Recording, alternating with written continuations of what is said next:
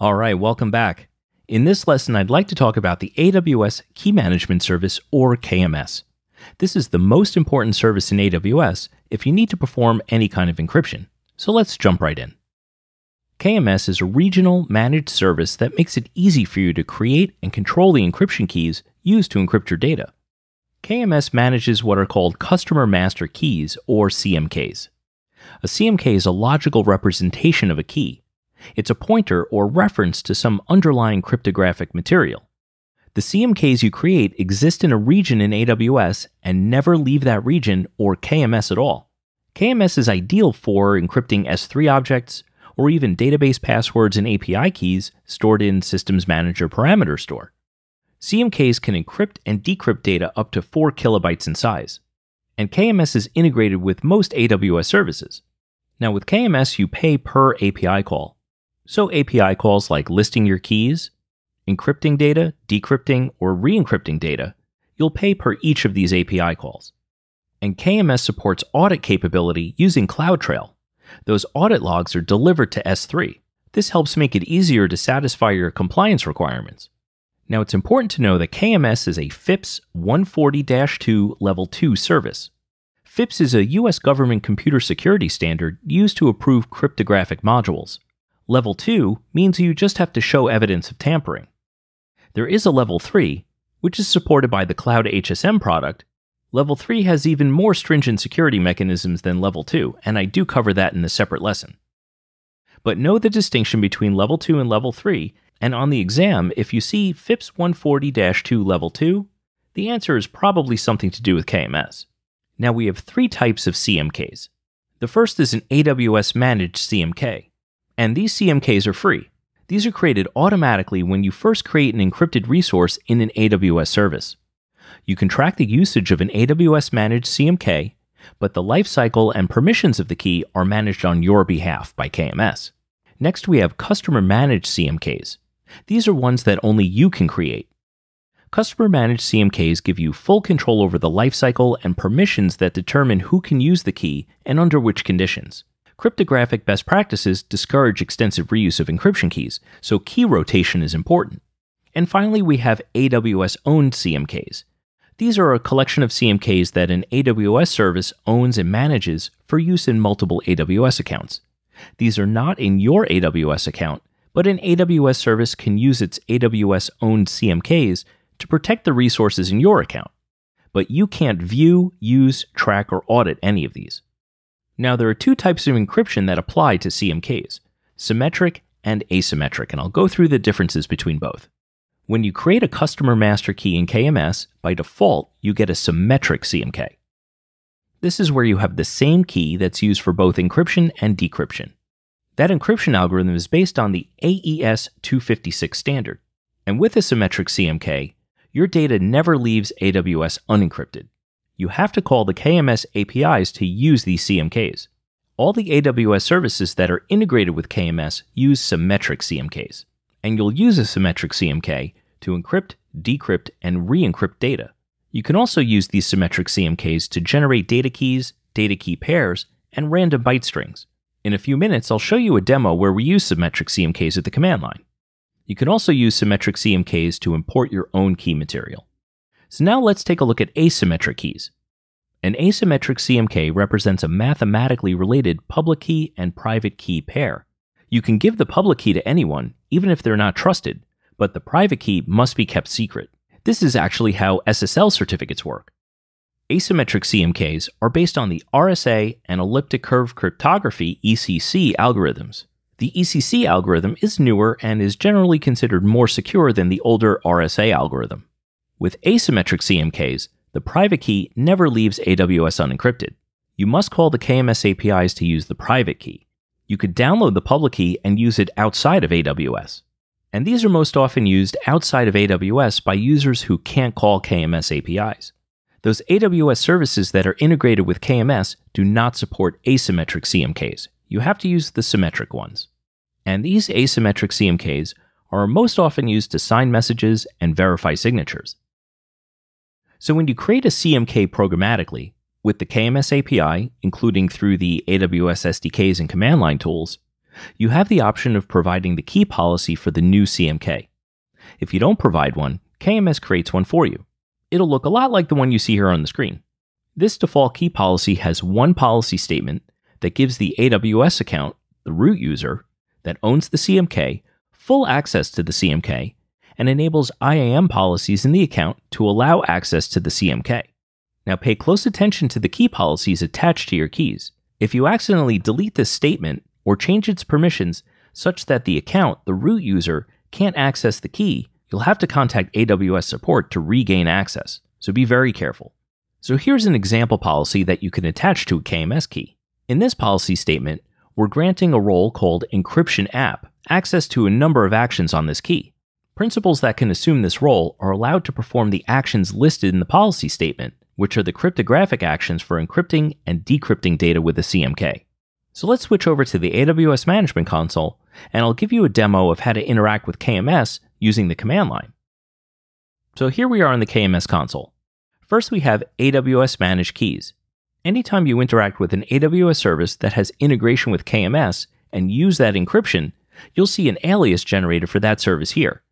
So you'll see we have integrations with ACM, SNS, S3, and so on. Again, these are managed by AWS and you don't have control over them. Next, we have our customer managed keys. Now, I don't have any keys yet. I'm going to go to the command line and start creating some. So I have a terminal here in an EC2 instance that I previously configured with the AWS configure command, and this EC2 instance has full administrative access to my account. Now remember, KMS is a regional service. All the commands that I'm going to run are in the US East 1 or Northern Virginia region per my own configuration. You're free to use any other region of your choosing, but understand that with KMS, the concept of regional is important. For example, if I have an object in S3 that's encrypted with a CMK in one region, and I want to move that object to another region, I need to decrypt the object, move it to the other region, and then re-encrypt it with a different CMK, a CMK in that other region. So our first command is AWS KMS create key, and then we want to give that key a description. We'll just call this ACG demo CMK for a Cloud Guru demo customer master key. Pretty straightforward. Now this returns a number of values. The most important to note is the key ID right here. Now I'm actually going to copy this off to a Scratch document because we're going to use it in the next command. From here, we're going to create what's called an alias. Now you can think of an alias as a shortcut to a key. Aliases can be used to point to different keys using the same name, which facilitates key rotation or swapping keys out without having to change your code. To do this, we'll call AWS KMS create alias, and we need to specify a target key ID. This is the key ID returned by the previous command. So just so I don't make any mistakes, I'm going to paste that in here. And now we need to give it an alias name. Now aliases all have to be prefixed with alias /, and I'll call this ACG demo. Close quotes. Now if I did this right, I should be able to do AWS KMS list keys, and you'll see the key we created right here. Now if we go over to the KMS console, this will be a little easier to read. So we'll do a refresh, and you could see the ACG demo alias. Now if we go into this key, you could see the key policy. This is identical to what I showed you just a few minutes ago.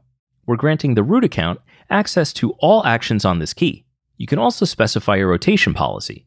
Now if you check this box, this will automatically rotate the CMK every year. For AWS managed keys, those are rotated by AWS every 3 years. So now let's go back to the command line, and let's start using this key. I'm just going to clear the screen. Let's say I want to encrypt a text file. We'll just write out the string, "This is a secret message," to a file called topsecret.txt. Let's just make sure it has the contents we're looking for. And next we want to call AWS KMS encrypt, and we want to specify either the key ID or the alias. I'll specify alias because it's much easier to remember.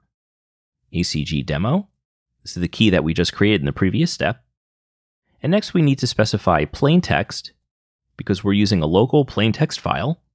So file : topsecret.txt, and we want our output in text format, and we want to get back the value called ciphertext blob. So this will encrypt the topsecret.txt file using the ACG demo CMK that we created in the previous step, and it's going to output the ciphertext blob in base 64 encoded form.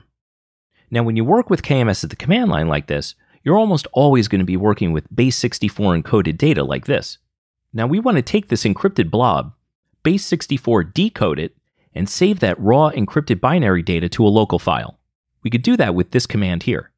It's identical to the previous command, except we're piping the output to the base64 decode command and writing the output to topsecret.txt.encrypted. And if we cat that file, we could see it's a mess of binary junk, and that's exactly what we're expecting. Now we could do the reverse. We could decrypt that local file using our CMK. Now the encrypted file itself is not base64 encoded, as you can see. So now to decrypt this file, we need to specify AWS KMS decrypt, ciphertext blob, and note that we're using file B instead of file. This is because the encrypted data here is in binary form, not base64 encoded ASCII. Our output format is text, and we want to query the plain text attribute of the data that comes back. So like I mentioned before, anytime we work with KMS at the command line, we're almost always going to be working with base64 encoded data. So we need to go ahead and decode that. So we'll pipe that output to base64 -- decode, and we get our decrypted data. This is a secret message. Notice that we didn't have to specify the CMK. That's because anytime you use a CMK to encrypt a file, there's a reference back to the CMK that encrypted the data embedded inside the data. Now, I mentioned earlier that CMKs are used to encrypt and decrypt data up to 4 kilobytes in size. Well, what if you want to encrypt a data file that's larger than 4 kilobytes? To do that, we can use something called a data encryption key, or DEK. So to do that, we'll call AWS KMS generate data key, we'll specify the alias to our key, and then we need to specify an algorithm. This is referred to as keyspec, and we'll use AES 256. So this returns the plaintext data key and also an encrypted, with the specified CMK, version of the data key. The encrypted version is referred to as a ciphertext blob. You want to store the returned ciphertext blob. You'll need that later. The ciphertext blob has metadata which tells KMS which CMK was used to generate it.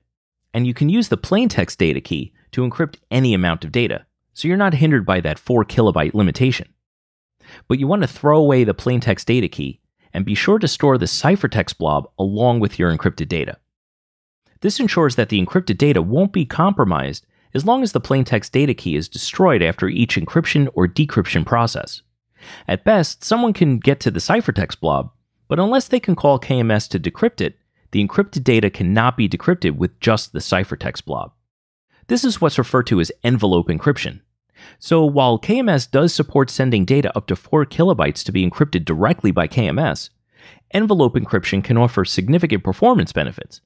When you encrypt data directly with KMS, it has to be transferred over the network. For large data files, this can be really inefficient. Envelope encryption reduces the network load since only the request and delivery of the much smaller data key go over the network. The data key is used locally in your application or encrypting AWS service, avoiding the need to send the entire block of data to KMS and suffer network latency. So that's pretty much everything I wanted to cover about KMS as it pertains to the exam. If you have any questions, feel free to reach out. If not, move on to the next lesson. Thanks.